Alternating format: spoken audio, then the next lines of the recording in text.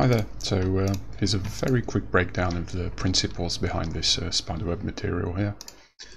I thought it would be an interesting challenge, but really it's as you can see, it's relatively simple. And well, let's get started. We're using the tile random simply to be able to stick this to X, switch off the split, and like this we can have random separations between our bands here. If we turn the interstice off and give it a random color, then we get what we're going to need to use an edge detect on later on. We can increase the number of columns, and if we feed this through Cartesian to polar coordinate, we'll very quickly get the basis of our spiderweb pattern here. So just to be able to control the size of the webbing here, as you can see in the material, there's a few parameters exposed, including the size. What we're going to do is use the exact same method to generate the concentric lines here. So with X we're going to use Y, give it a bit more random Y, and instead of a Cartesian to polar node we're going to use a shape mapper. So the shape mapper does pretty much the exact same thing as a Cartesian to polar node, except with a few added parameters. So if we stick our radius to 0 and our width to 1, we'll get a full circle, a full disk containing all the data from our tile random here. And this here can be used to control the size then later on. And of course you'll still be able to control the amount of lines you get in here. The only real subtlety is that if you want to sync this, these two together. So here, basically, we're driving all our data through two Cartesian to polar nodes at the top, because we want to have the values going outside of the disk limit. The lines to be able to continue as far as we want. But in the inside webbing part here, we have to use a shape mapper to be able to control the size, and what we really need to do is to rotate these 180 degrees so that they get the same alignment as with the Cartesian to polar node. We have the same orientation with the values. Cartesian to polar node simply by rotating 180 degrees the shape mapper. So if we go back to the simplified version, if we edge detect both of these, very low values, you'll very quickly see how we get our spider webs. So this is the very basic outline of the material. I want this to be slightly smaller, aesthetic purposes. And basically all the rest on this is just adding some general warps to all our data, so they warp, give it a nice little wobble along those lines, look a little bit more naturalistic. But the slightly more interesting version is how to get this sort of gravity tension. I've called it a tension map on the lines that you'll see in all spider webs. So you'll see that at the bottom there, obviously they don't go upwards, gravity will be pushing them down, but you still see a bit of that, a little bit of that tension. And at the top is where it's mostly apparent. So the way we do this is that we're simply going to run an edge detect on our coaxial lines there. But if you just run a flood fill straight through it, you'll see it doesn't work, simply because there aren't any edges for it to detect. It can't find any shapes to actually flood fill. So to fix that, we simply add a transform node and we just reduce vertical size, a vertical scale, very slightly, just so that there's an edge that the flood fill can then find and give us all our very useful values. Then using that flood fill, we can use another mapper, this time a flood fill mapper, and simply feed it a gradient linear, just to have that nice soft bump. The only important parameter here is to use size mode fit shape to bounded box, just so the sizes don't grow outside of our different shapes. And then basically we just add in some very slight amounts of noises to vary up the tension very slightly. And we are cutting off a bit more of the bottom part here with this very simple setup here. Because otherwise you'll get some strange artifacts around the edges here, where it will detect extra edges, and the weird warping will look extremely unnatural.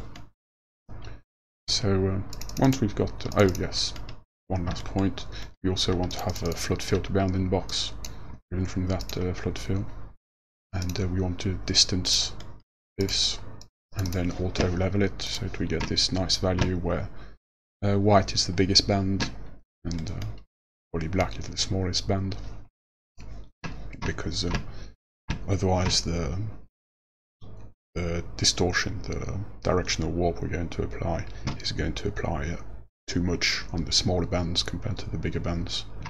So just to get the natural look here, we simply multiply our bounding box about 50% over our default tension map, let's call it. And simply the gravity doesn't affect, or tension map doesn't affect the bottom parts. We're using another gradient linear. This one is an actual linear one, not the nicely rounded one. Invert it and just shift it, in this case to the right, because then once we use our actual concentric line data, once we shift it up, this part here will end up on top, and that will give us this nice little gravity tension effect. Then really, as I said, it's just adding some general warps over the material over all of our different values. I like to use the channels method of Joshua Lynch, just to keep things clear where each data channel is nicely visible. Like that, it's easier to keep stuff in sync. This here, for our conversions to polar coordinates, happens all in the same vertical area of the graph. Same here, our large scale warp happens at the same area of the graph. Like that, it's a bit easier to find when you go back into your material later on. One other slight detail here, you'll see there's some little random webbing parts that are added just to give it a bit more sort of organic variation. We're just multiplying our two concentric and coaxial line data maps together to get this. Run an edge detect, run a flood fill and a flood fill to random grayscale value. And like this, we can use a histogram scan to select only certain portions, and you can expose this just to be able to add this random webs, just to add more of them. But I find it looks nicer if you keep it quite subtle. And then you can just run this data through the same directional warp we're using on the rest of our data here to give that gravity effect. Then run it all through this same shape mapper, through a shape mapper with the same parameters as the rest, and another warp. And then we're just multiplying it over a smaller version of this, because as I said earlier, if we leave the exterior portions of this, we'll get some slightly artifacty edges like this here. So we just want to get rid of them. And we can use this map here to simply alternate between a simple coaxial line data and a cells node, just to add these very small portions of webbing here, and then just bring everything together to get the complete material. So the only portion you haven't seen yet is this outer webbing part, and I haven't really found a very perfect way to do this. As you see, it's still the edge is quite dirty here, but the way I'm doing it here is we're simply using lots of versions of the Starburst node. Starburst, simply with larger and larger and shorter and shorter parameters, so that once we add them all together, we get something that resembles the outside of a line. So the only reason I'm using a pixel processor here is that I'm not entirely sure why, but if we use a histogram scan, which is what we would use normally, we still get, even with contrast to 1, we still get this strange edge here. So if I had to guess, I'd assume it's got something to do with the data being actually 8-bit instead of 16-bit, but this is just a guess. So simply to get rid of this, we're using a very, very basic pixel processor, where we're using the pixel position value, of course, sampling that, and then we just use a greater than 0.001.